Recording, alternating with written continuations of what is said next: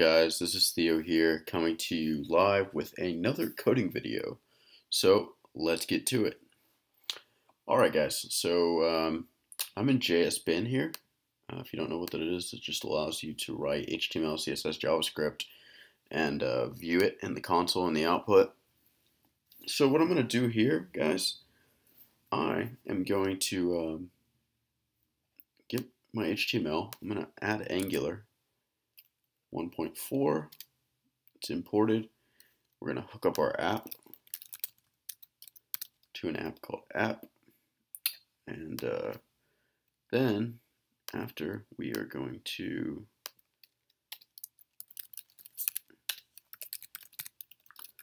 bootstrap our app with the angular.module method, and okay, there we go.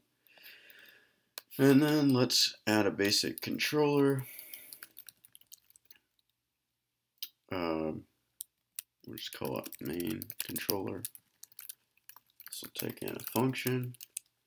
We'll just say var VM equals this, and then we'll hook up our body.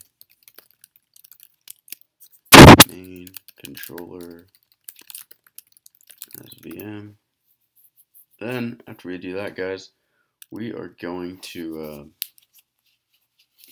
inject the location service. We're gonna do something really cool, guys. We're gonna create this button right here. Come on. Okay. We're gonna create this button right here, which says our input type text, and it's gonna do click, and then we're gonna do label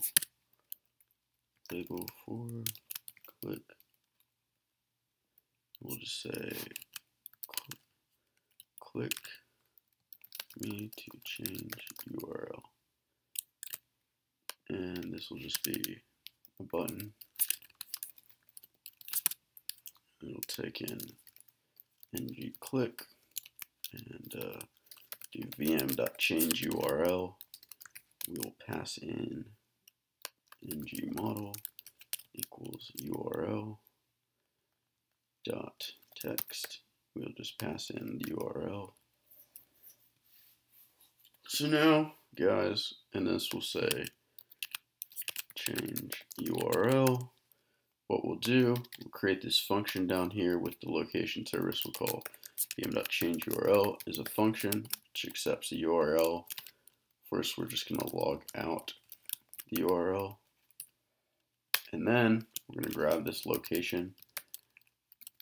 Say URL equals URL.